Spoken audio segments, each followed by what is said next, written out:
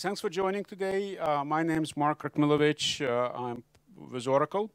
And with me, actually remotely, we have Gourav Sarkar, who is our senior manager for blockchain product management. He's going to be helping me with a demo. We're going to talk a little bit about low-code development tooling and show you blockchain app builder, which is technology that Oracle has developed over the last couple of years to work with Hyperledger Fabric to automatically generate chain code. And while it started as a more generic capability, we have also added support for both fungible and non-fungible tokens in it. So we'll show you what that looks like. Just a couple of words on the Oracle blockchain platform. It's basically Hyperledger Fabric with a lot of extensions. We started working on it about 2017. Released the platform in 2018 in the market, so it's been out there for about 4 years or so, around 200, 250 maybe customers using it.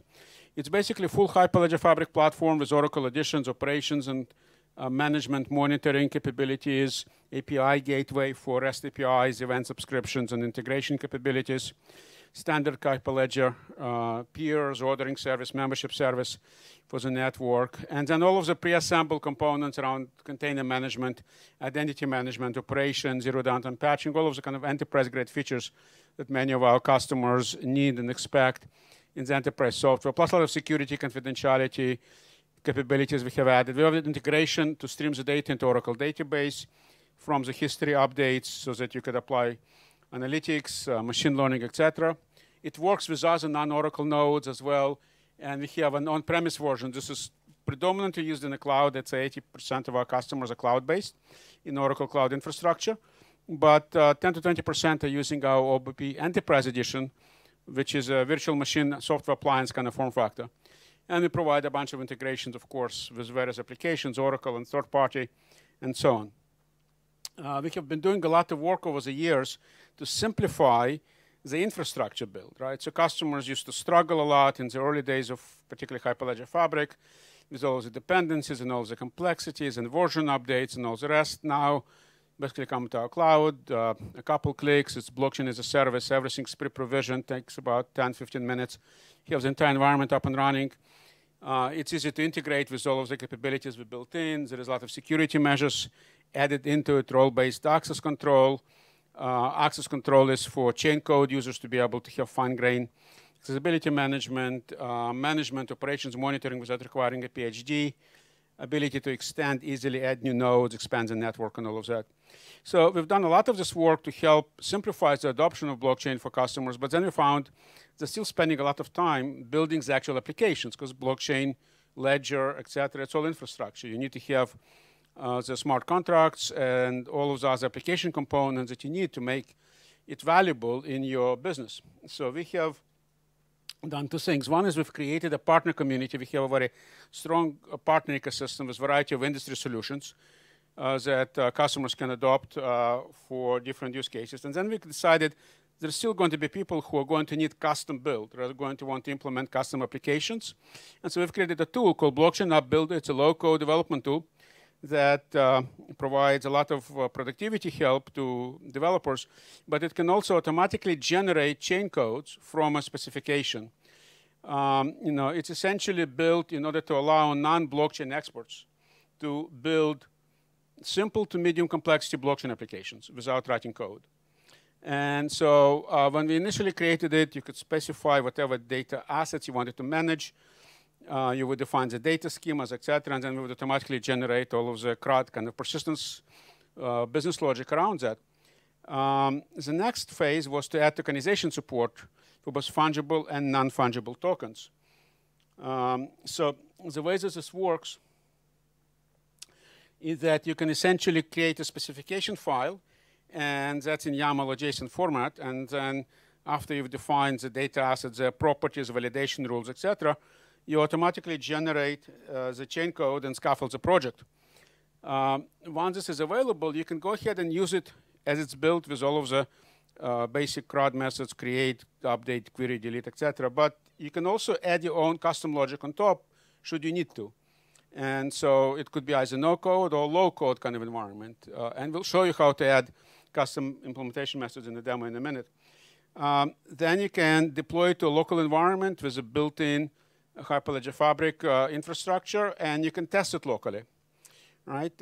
Once you've done testing and debugging, etc., you can package and deploy it automatically using the tool to our blockchain platform nodes or any other third-party Hyperledger Fabric nodes. You could just standard Hyperledger Fabric packaging.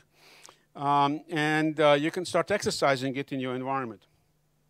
So a lot of value here, obviously, automated code generation, easy customization with custom methods, much faster deployment and testing.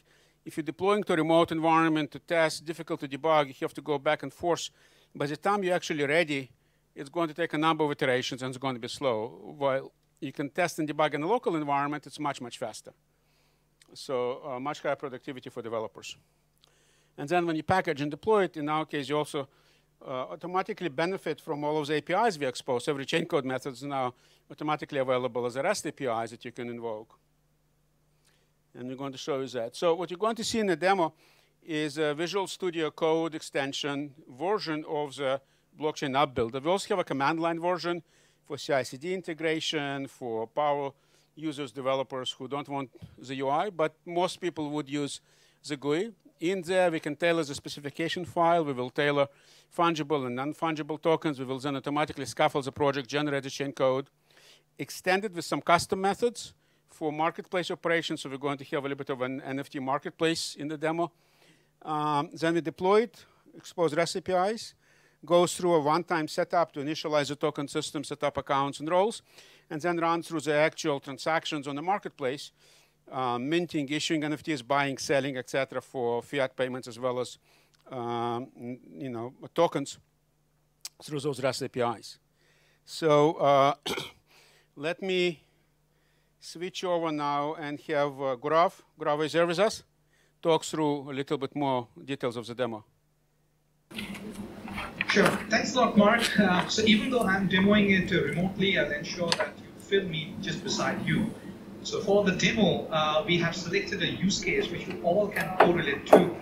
And this use case is related to the NFT art collection marketplace. If you see, the museums are looking for an alternate source of revenue from the people between 20 to 30 years who are highly active on the internet but rarely ever visit museums. So in this use case, the NFT platform provider onboards the museums first and provide the NFT minting privilege. So which means that the museum curators can only mint the NFTs. Now, NFT platform provider also onboards the NFT buyers who are given some fungible tokens initially because they are getting onboarded for the very first time. The museum curator mints. So what happens next is the museum curator mints the art token, and the consumer one purchases the art token by paying it through the fiat currency. Once the consumer one purchases the token, he can resell. He can resell that NFT and he moves towards the seller side. And if he resells, he will. So now the consumer two can purchase the art token by paying through the fungible token.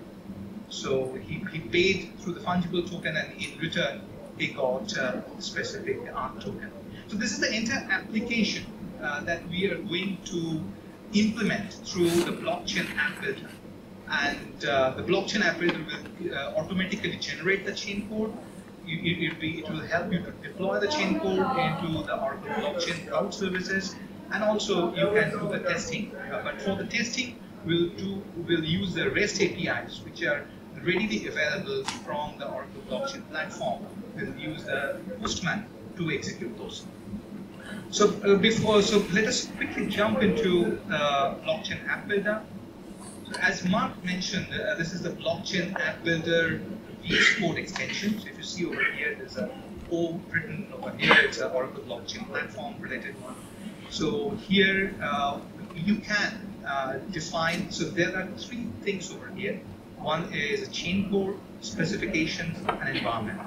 So the starting point for blockchain app builder is a specification. So you need to specify what kind of asset you are going to build with blockchain app builder. So if you see over here, we are going to build an art collection asset, what kind of asset it is. So it's a non-fungible, whole non-fungible token. And the standard that is followed here is ERC 721. The plus signifies that we are providing additional methods on top of ERC 721.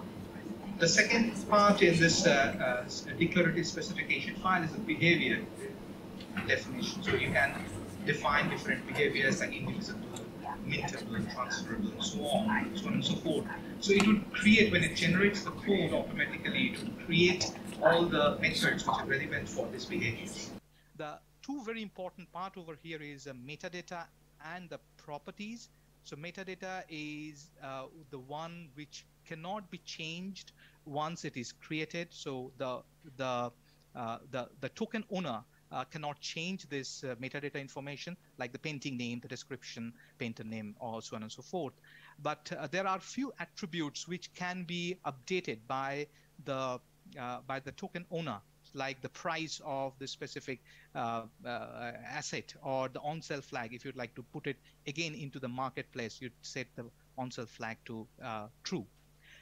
And on top of it, there are custom method support. So you can define a number of custom methods here. So for this use case, we are defining 3 custom methods: 1, sell; 2, post it into the marketplace for selling purpose; buy with direct payment. This is to buy the NFT through the fiat currency; and buy with loyalty token. So this is with the fungible token that you would like to purchase with. Right. So let me quickly jump into how to create the chain code. So if you come into this chain codes tab, you just click on this plus, and this is what will pop up. So I have already filled it in for the paucity of time. So we have the name, the language support. You can have Go or TypeScript, and specification and the location. So I'll just quickly create it. So it would take a minute's time to get this specific chain code created, so it would automatically generate the chain code. I will show you already generated chain code over here.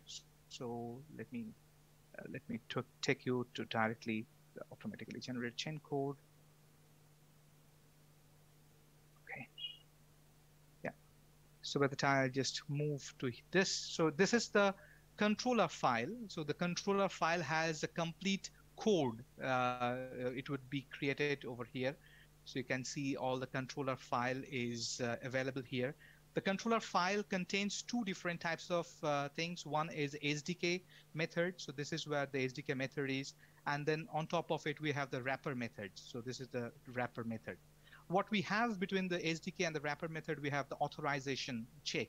So we have the authorization check, which you can also customize. Right. And this is just, Gourav, can I just, this is essentially implementing our role-based security mechanism that you can extend. Right. Right. 1 minute left. Yeah. And then you'll be having the model file. So model is having the entire data structure for you. So, and if you see here in this controller file, we have,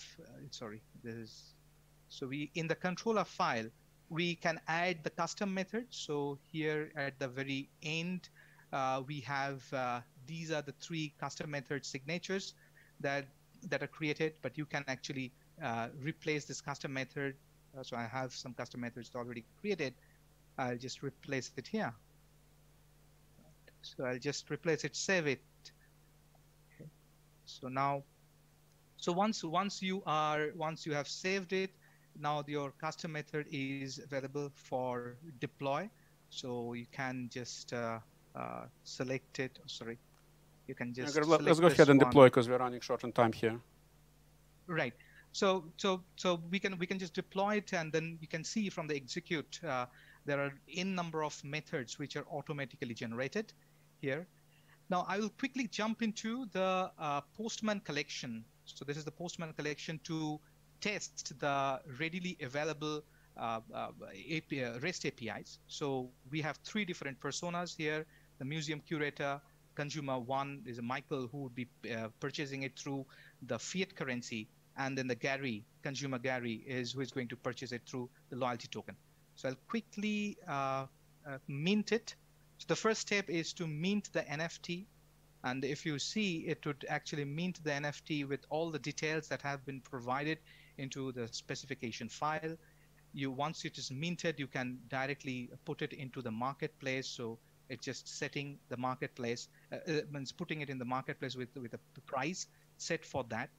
And you can check the transaction history. So if you see over here, this is where the transaction history. So you initially, your price was set to 0 and the on-sale flag was false, but later on price was set to 250 and on-sale flag is set to true. So, and now the consumer, Michael, would like to purchase it. So he is going to purchase it with a price of 250. So he has successfully purchased it and he would like to resell it. Now, if he wants to resell this NFT, so it would again go back to the price is double. Seller. See, he will go back to the seller side, and now the Gary is going to purchase it through the loyalty token. So this is where the buy with loyalty token method comes into play, and Gary would be able to purchase this. So Gary has successfully purchased it, and if you check the transaction, the entire token history. So this is where the token history is. So you can see that the owner details. So this is which ending with 41, whereas the previous one as the owner was 20, right? So the entire history is tracked, of this entire token history is tracked, and you can develop any application, any tokenization applications very quickly and very easily with the help of blockchain. Right. Thanks, Gourav. Yeah, if you could go to the summary. Okay, sure. We'll just finalize here, but what you saw basically was a set of capabilities that really help many companies and developers to accelerate their process of adopting the blockchain. Sometimes there are challenges in terms of infrastructure. Sometimes people have complex development tasks, etc. This blockchain app builder, you have low-code, no-code approach. Auto-generation of tokens, both fungible and non-fungible tokens, as well as any generic assets can be included. And you have integrated testing and deployment, which improves quite a bit the productivity of the developers. Oracle, over the last 5 years, we've been working within the Hyperledger community and in our blockchain platform, have really focused on making it easy and quick to adopt with the blockchain infrastructure and all of the things I showed at the beginning, the development tools, tokenization SDK. We also implemented MVCC-related optimization in the Fabric peers to allow multiple transactions for the same accounts to be committed within the same block, which is somewhat of a limitation in original Fabric. But we have created optimizations to work around that so we can actually run at very high performance. We've done some testing, with hundreds of transactions per second in this kind of environment. So with that, I'll stop. And, if you have any questions, happy to take a couple questions here. We have additional information on our blog post recently on the NFTs. Created actually in Oracle Cloud Infrastructures, there is this thing called Architecture Center where you can go in and look at various solution playbooks, architecture, reference architectures, etc. There is one specifically for the NFT marketplace, which goes through this in quite a bit more detail, obviously, more than we had in 15 minutes here. But again, thanks for joining, and yeah.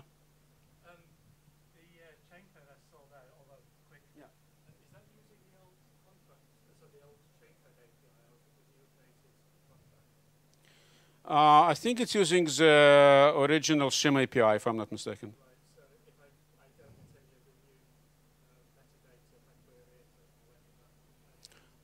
it, We could check. Let's check offline on that. I'm not 100% sure, but I think it's using the Shim one.